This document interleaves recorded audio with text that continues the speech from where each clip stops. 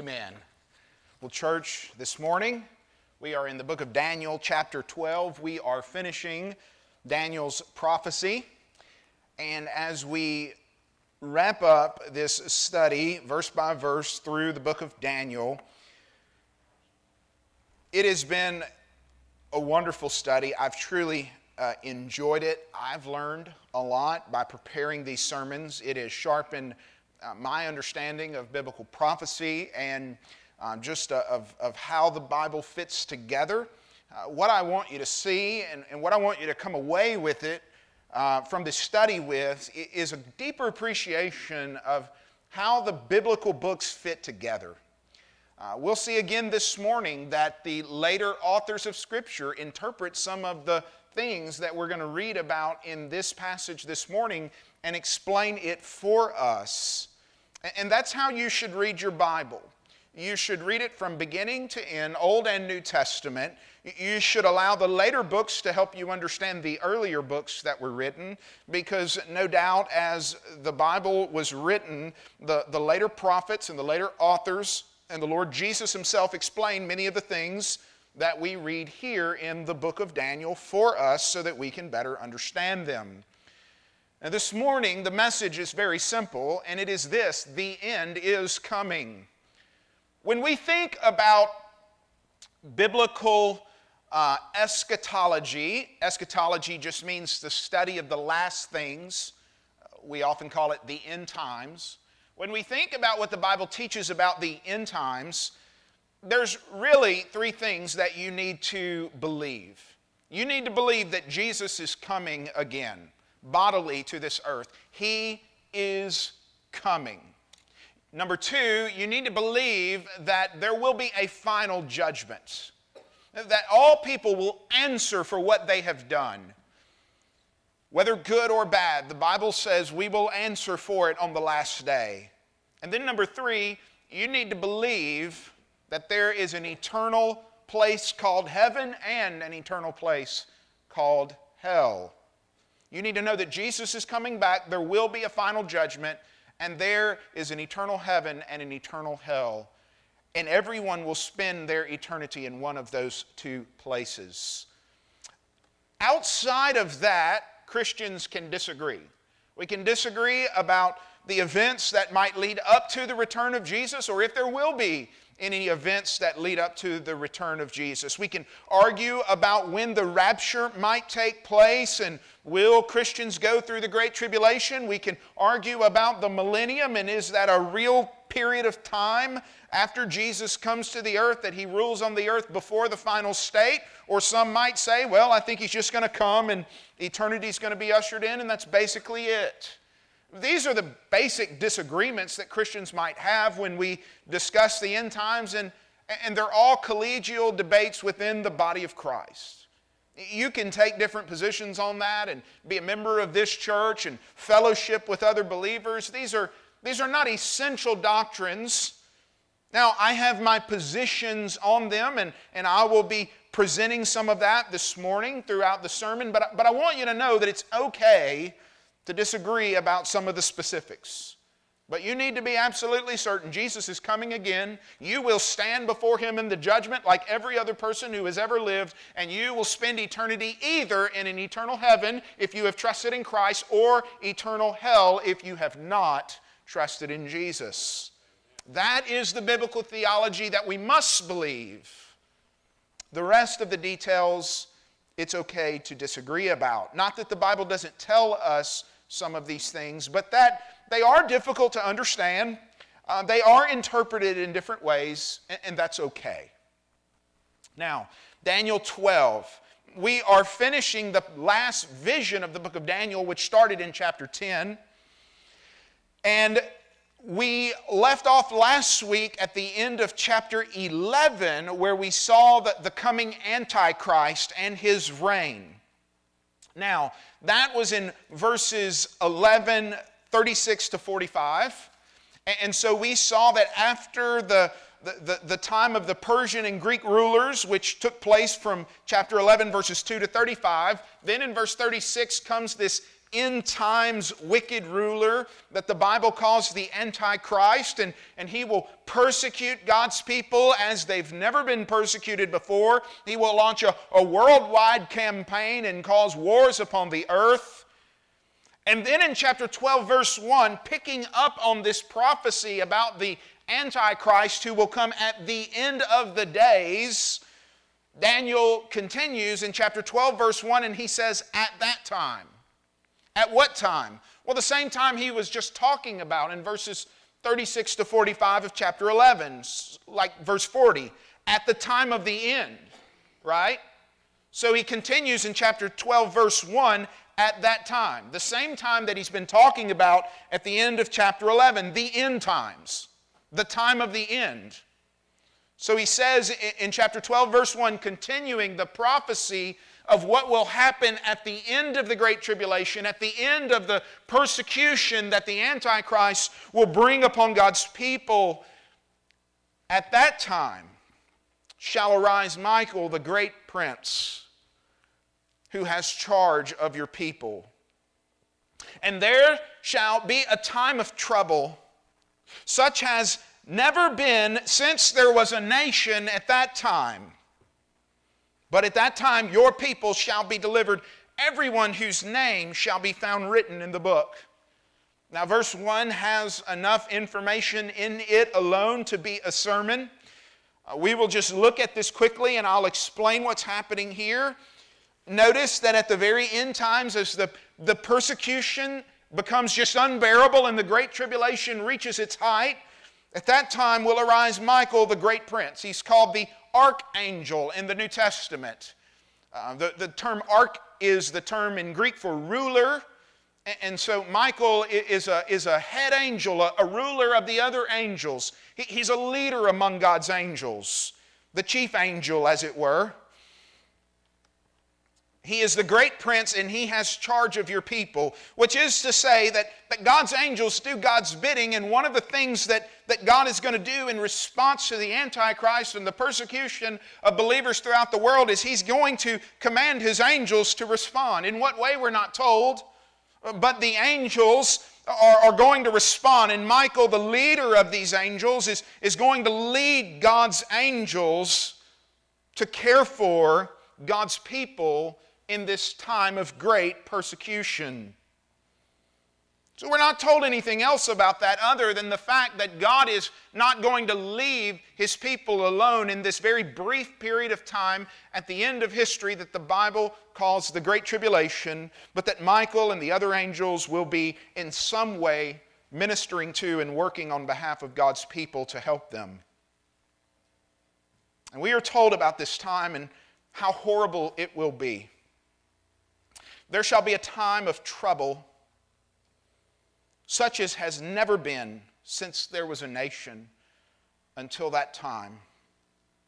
But at that time your people shall be delivered.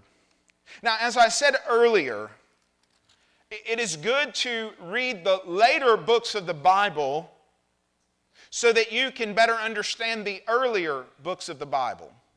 Daniel was written in the 530s BC, at the end of the period of the exile, before God's people, and at the time when God's people were coming back from exile and coming back to Jerusalem. So around 530 BC, Daniel's prophecy is written and completed.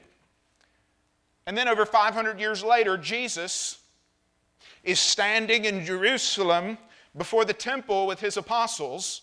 And I want you to listen to the words of Jesus as He interprets all of these things in the book of Matthew, chapter 24. This is called the Olivet Discourse. It's contained in Matthew 24 and Mark 13. And here, Jesus is explaining the events that Daniel prophesies from Daniel 9 all the way through Daniel 12. Specifically, the events concerning the Antichrist and the Great Tribulation. Listen to Jesus, Matthew 24, verse 15. So when you see the abomination of desolation spoken of by the prophet Daniel. Now that is in Daniel 9, 24 to 27, the abomination of desolation. It was previously mentioned in Daniel 9. We are told that there will be this thing that Daniel calls the abomination of desolation at the very end of history. Okay? So Jesus explains Daniel's prophecy, and he mentions Daniel by name in Matthew 24, verse 15. When you see the things that Daniel spoke about standing in the holy place, let the reader understand. Jesus is saying, read Daniel carefully. He's telling you of future things that will happen. There will be this one who commits an abomination of desolation standing in the holy place. Who is that? Well, that's the Antichrist. And Daniel says he's going to get rid of all other religions and all other gods, and he's going to demand that everyone worship him. And I believe that is the abomination of desolation. He gets rid of all earthly religions. He commands people to no longer worship their God, be he Allah or be he Jesus, the true God. And everyone must worship the Antichrist. Now, of course, true Christians cannot abide by that. We are going to worship Jesus no matter what some world ruler tells us, and therefore we will be greatly persecuted for refusing to stop worshiping Jesus. And so then we are told in Matthew 24, verse 16, what will happen as Christians do not bow down to the Antichrist in his command that you stop worshiping Christ and worship him. Then let those who are in Judea flee to the mountains, and let the one who is on the housetop not go down and take what is in his house, and let the one who is in the field not turn back to take his cloak. Why are people running? Because they are going to be terribly persecuted. Verse 19, and alas for women who are pregnant and for those who are nursing in those days, pray that your flight may not be in the winter or in the Sabbath. Those with small children will have it the worst at any time of suffering, be it in the aftermath of a hurricane or even far worse, the Great Tribulation. If you have small children and you go through these hard times, it's even more difficult because you're trying to care for the children as you care for yourself. Verse 20, pray that your flight may not be in winter or on a Sabbath. Verse 21, for then there will be great tribulation. After the abomination of desolations is committed and the Antichrist commands people not to worship their God, specifically not to worship Jesus, but to worship him instead, Christians are going to refuse. They can't do that. And then in response to Christians' refusal to worship the Antichrist, or as the book of Revelation puts it, to take the mark of the beast, which I don't think is a literal mark that's going to be put on people's foreheads. I preached through that in the book of Revelation, but simply Christians are going to refuse to worship anyone other than Jesus. And in response to that, many Christians will be persecuted and killed. So Jesus explains there will be great tribulation. This word tribulation means persecution. That's how it's generally translated and understood throughout the New Testament. There will be great tribulation or great persecution, such as has not been from the beginning of the world until now, no, and never will be. Now look back at what we read in Daniel 12:1. There shall be a time of trouble, such as has never been since there was a nation until that time. That's Daniel 12:1. Now look again at Jesus in Matthew 24, verse 21. Then there will be great tribulation, such as has not been from the beginning of the world until now, no, and will never be. Why is Jesus using almost the exact same language that Daniel used in chapter 12, verse 1? Here's your answer. Jesus is explaining Daniel 12. Here in Matthew 24, Jesus, the Son of God himself, who authored Scripture ultimately because it's God's Word, is explaining to us what Daniel 12 means. And I've got a lot of commentaries in my office, but the best commentary you could ever have is Jesus himself telling you what his own word means. That's pretty good. That's an inspired commentary. So listen to what Jesus goes on to say in Matthew 24, verse 22. And if those days, what days? The days of the Great Tribulation, if those days had not been cut short, no human being would be saved. The warfare and the suffering would be so terrible that if it were allowed to go on too long, it literally would kill all the inhabitants of the earth. That's how horrible it's going to be. So if the days had not been cut short, no human would be saved, but for the sake of the elect, those days will be cut short. Who are the elect? Well, throughout the New Testament, the elect are God's people, Christians. Literally, the chosen, the ones whom God has saved, those who belong to Jesus. This is one of the reasons I just cannot believe that Christians will escape the persecution during the Great Tribulation, because Jesus tells us here in Matthew 24, verse 22, that the reason the Great Tribulation will be cut short is for the sake of the elect Christians who will be on the earth in that day. And Jesus limits the time of suffering for their sake. Verse 23, and then if anyone says to you, look, here is the Christ, or there he is, do not believe it. For false Christs and false prophets will arise and perform great signs and wonders, so as to lead astray, if possible, even the elect. But you can't lead astray God's sheep, and the elect, Christians, are not going to buy it, Jesus says. And he's talking about deception that will be attempted during the Great Tribulation. People will try to say to Christians, oh, there he is, there Jesus is. Don't believe it. Jesus says in verse 25 of Matthew 24, see, I have told you beforehand. I'm telling you about this because there will be a generation of Christians who live through these events. And so if you're in that generation in that day, you need to know. So if they say to you, look, he's in the wilderness, do not go out. If they say, look, he's in the inner rooms, do not believe it. For as the lightning comes from the east and shines as far as the west, so will be the coming of the Son of Man. Which is to say, when Jesus comes back, you'll know it. It's like when lightning strikes.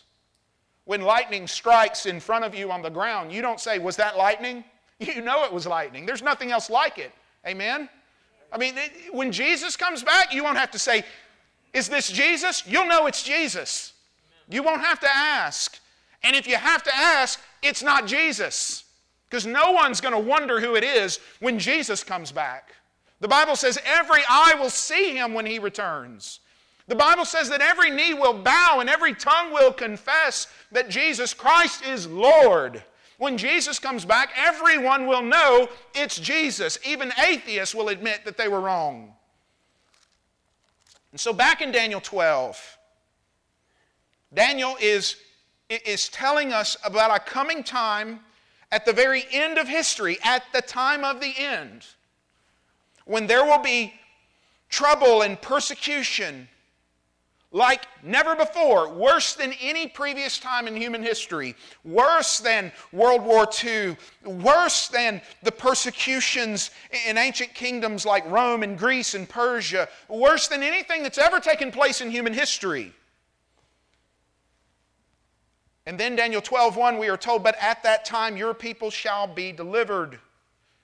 Now, some dispensationalists who believe that Christians will not go through the Great Tribulation say, at that time your people shall be delivered. Your people is not referring to Christians, it's referring to Jews, because Daniel's Jewish and Daniel's people are the Jewish people.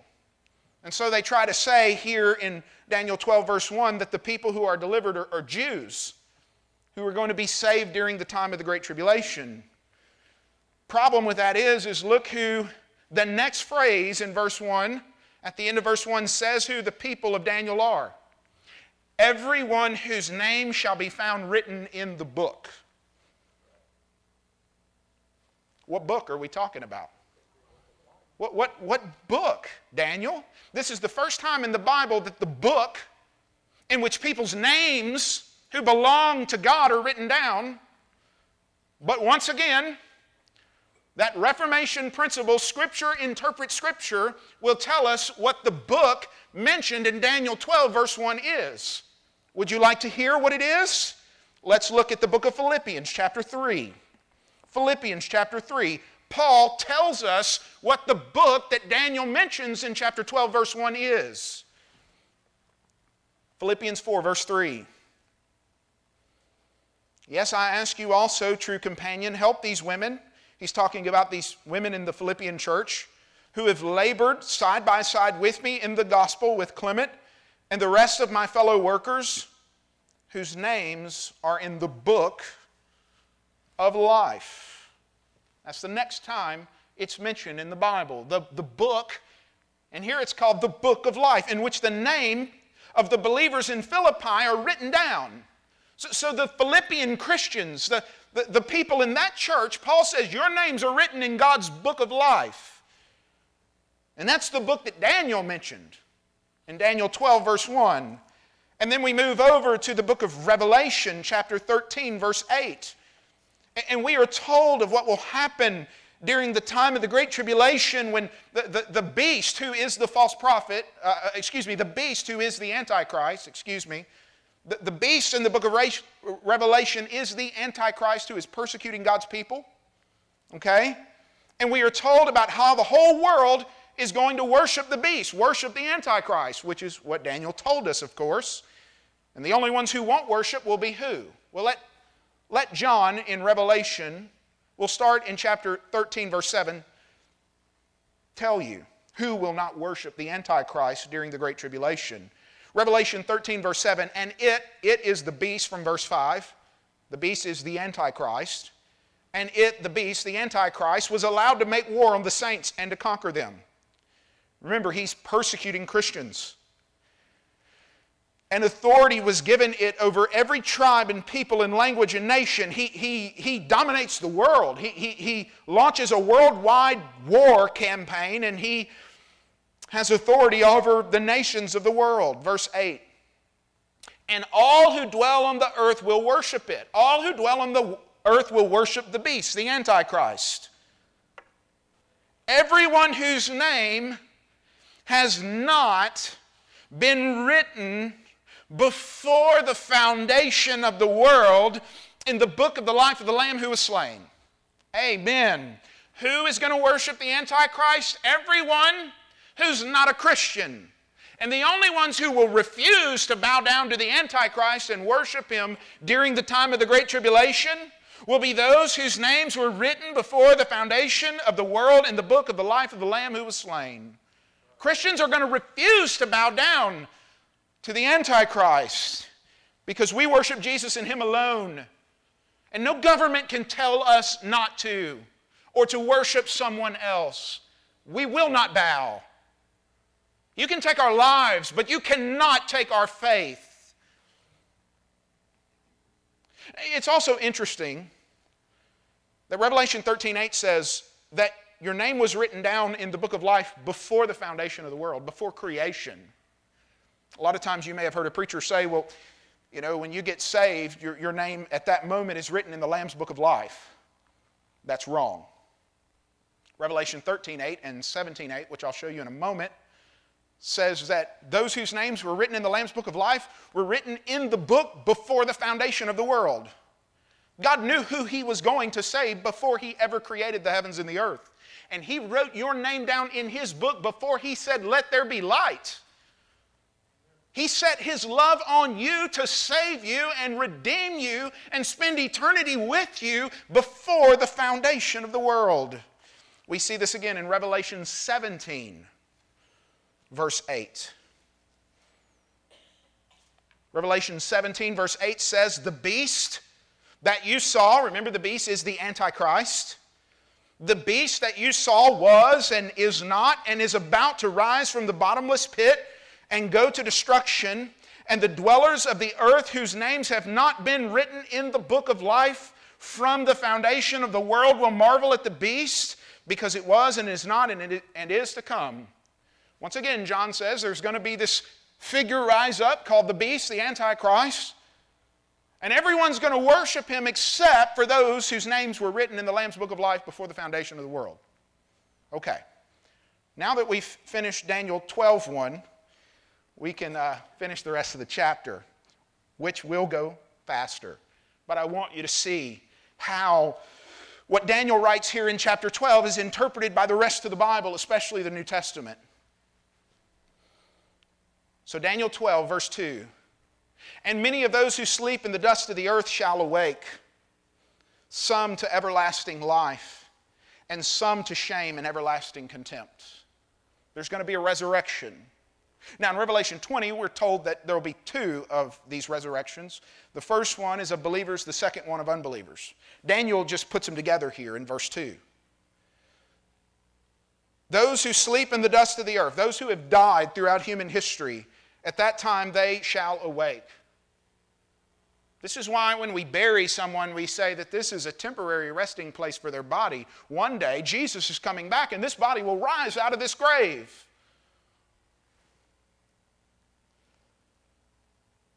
Those who sleep in the dust of the earth shall awake. They will be resurrected. They will come back to life. Everyone will. Now, some of those who are resurrected will be resurrected to everlasting life, eternal life. They will spend eternity in heaven. And some to everlasting shame and contempt. They will spend eternity in hell. And it's one of the two. You're either a child of God, a believer in Jesus Christ, and when you are raised on that last day, you will go to everlasting life, or if you have not known Jesus, you will die in your sin. You will be judged according to what your sins deserve. You, like everyone else, is a guilty sinner before a holy God, and you will be found guilty before God and worthy of eternal contempt, eternal hell. And the only difference between those who go to heaven and those who go to hell is that those who go to heaven have trusted in Jesus. They're not any better. They're not any less sinful. They're just saved by God, from God's wrath, for God's glory.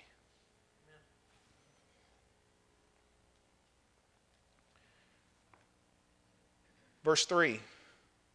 And those who are wise, who are the ones who are wise? Believers. Those who didn't waste this life but lived it for Jesus. Those who are wise shall shine like the brightness of the sky above. Their sins will be washed away. When you look upon them, they are clothed in white linens, we are told in Revelation 19. They are clothed with the righteousness of Christ, and they will shine like the brightness of the sky. And those who turn many to righteousness, in other words, Christians, share that gospel while they are on the earth and lead other people to faith in Christ. The Bible knows nothing of a Christian who doesn't lead other people to faith in Christ. I just want you to know that. A non-evangelizing Christian is a contradiction in terms. So if you're uncomfortable sharing your faith, I just want you to understand it's not an option. And the Bible expects you as a Christian to tell others about Jesus. And if you keep the gospel to yourself, we must begin to question, do you really understand it? Because this good news is too good to keep to yourself. And if you're keeping the good news to yourself, do you really understand it? And have you truly received it?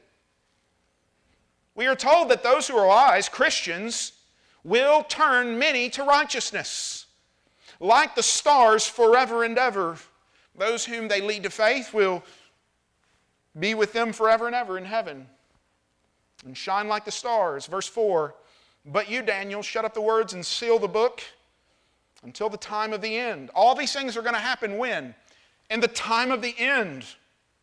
Now when he says seal the book, this is picked up on in Revelation 4 and 5. It's my favorite passage in the whole Bible. And I won't go into it, but you'll remember that there was a scroll sealed with 7 seals that's introduced in Revelation 4. And then in chapter 5 of Revelation, there's only one who is worthy to open the scroll and break its seals. He is the Lamb.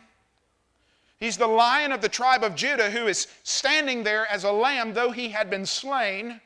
And he begins to open the seals. And the seals, it's containing God's plans for all of human history and the culmination of God's plans for history.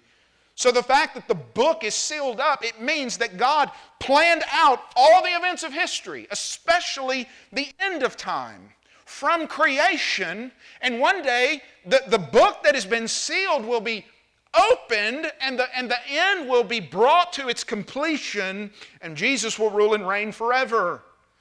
So Daniel, seal the book. God has planned these things. Write it down and seal it up until the time of the end when all of this will be fulfilled. And many shall run to and fro, and knowledge shall increase. Run to and fro is a Hebraism. It's not a compliment in the Hebrew language. It's kind of like the English phrase, run around like a chicken with your head cut off. It's not a compliment if someone says you're doing that. To run to and fro is to go through this life searching for meaning and purpose from one thing to the next, never finding it. And God tells us here that the world is going to run to and fro and knowledge shall increase. They'll have a lot of knowledge. They'll make scientific advancements. They'll be smart. They'll just be spiritually foolish. We're not saying that people aren't smart. Intellectually, they have an incredible capability to create things in medicine and the things that humanity has done on this earth really are amazing. But they're running to and fro. They're looking for meaning and purpose in all the wrong places, and they will not find it because they aren't looking to Jesus. And then one day the end's going to come. And your car, your technology, your cell phone, it won't matter anymore. Verse 5, then I, Daniel, looked, and behold, two others stood, one on this side of the bank of the stream and one on the other side of the bank of the stream. Remember, Daniel's having a vision, and now he sees two more angels standing there in the vision. Verse 6, and someone said to the man clothed in linen, he was introduced in chapter 10 at the beginning of the vision. Someone said to the man clothed in linen who was above the waters of the stream, how long shall it be until the end of these wonders? How long until the end comes? Isn't that the question we all want answered?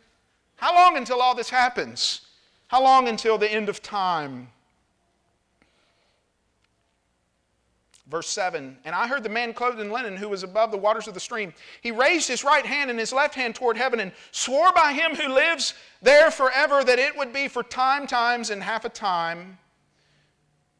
And that when the shattering of the power of the holy people comes to an end, all these things will be fulfilled. What is times, and half a time? Well, it adds up to 3.5 in Hebrew, and it's been mentioned previously in Daniel 9 and Daniel 7. It's mentioned throughout the book of Revelation. It's the time of the Great Tribulation, this short, intense period of persecution that Jesus in Matthew 24 calls the Great Tribulation. And what we're told here is that the end will not come until God's people go through the Great Tribulation. And then after that intense period of suffering, times, and half a time, it's less than one lifetime, it's a short period of time, then after that, all these things will be fulfilled and the end comes.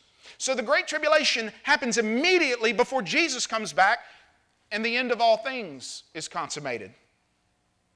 So, verse 8, I heard, but I did not understand. Have you ever felt like Daniel?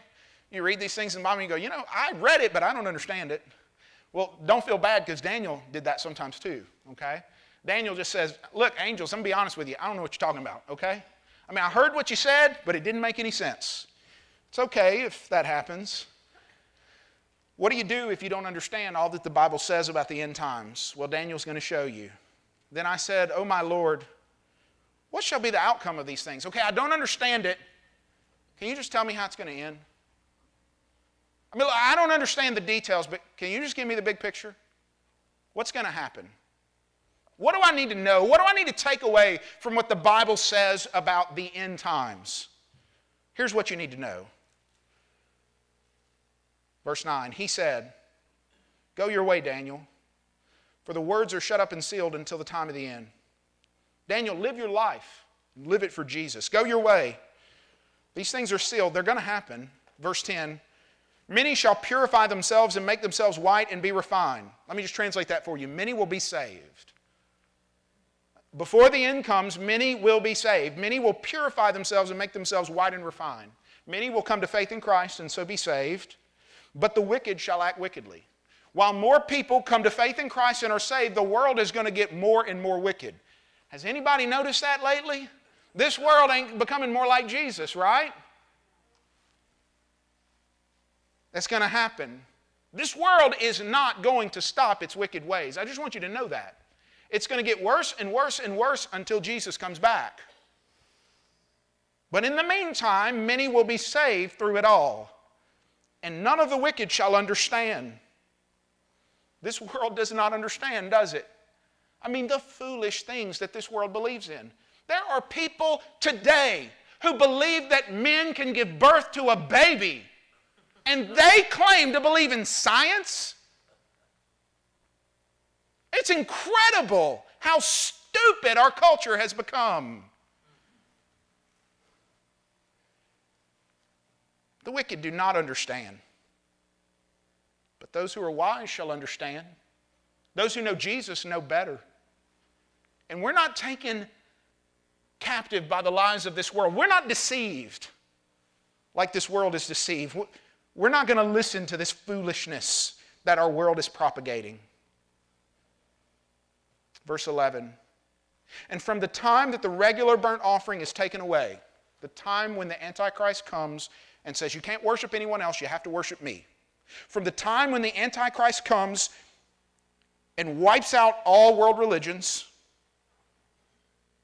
and the abomination that makes desolate is set up, he demands to be worshipped by everyone, there shall be 1,290 days, which is about 3.5 years. The Great Tribulation. There's going to be an intense period of persecution after the Antichrist comes. Verse 12, blessed is he who waits and arrives at 1,335 days. Well, what is that? I'm not exactly sure, but it's 1,290 plus 45, which I think is basically saying you get on the other side of the Great Tribulation, it's going to be a lot better. Jesus comes back, okay? And I think that's the meaning of 1,335. Just wait through the intense period of suffering, the Great Tribulation, and on the other side, blessed is he who arrives at the 1,335 days. In other words, Jesus comes back, kills the Antichrist, ushers in the eternal state, right? When you get to the other side, it's going to be okay. Verse 13, but go your way till the end. Live your life for Jesus until the end comes. And you don't know when it's going to come. Just live for Jesus. Go your way until the end. And you shall rest. Are you tired? So am I. But one day Jesus is coming and our souls will have rest. You shall rest. And you shall stand in your allotted place. What is your allotted place? The place that Jesus went to heaven to prepare for you. And He said that I am going there to prepare a place for you. And I am coming again so that where I am, you may be also. And Daniel says you have an allotted place in heaven kept for you that will be fully and finally revealed at the end of the days. Now this is all the answer to Daniel's question. Look, I don't understand all this end time stuff. Angels, could you just break it down for me? What do I need to do? Because I don't really understand the details. Wait, be faithful to Jesus, live your life for Jesus. He's coming again and you will go to eternal heaven. That's what you need to know about the end times, brothers and sisters. It's really not that complicated. Live for Jesus until you die or He comes to get you. But at the end of this life, eternal heaven awaits those who trust in Jesus. Amen. Hallelujah. Amen. We will have rest, and we will find our rest in Thee, in the Lord Jesus Christ. Let's pray. Father, thank You for the book of Daniel, for Your word, which reminds us and reassures us that Jesus is coming and all the sufferings of this world are short and temporary, but heaven is eternal, and we will have rest on that day. Lord, as Your word says in Galatians 6, verse 8, let us not grow weary of doing good. Lord, to just be honest, we often feel tired and worn out, like we can't go on, and God, we know we have to go on. You've called us to go through these things for Your glory, and You have promised us that rest awaits us on the other side of this life. So, Father, help us run the race well for Jesus until He comes again. In Jesus' name we pray. Amen.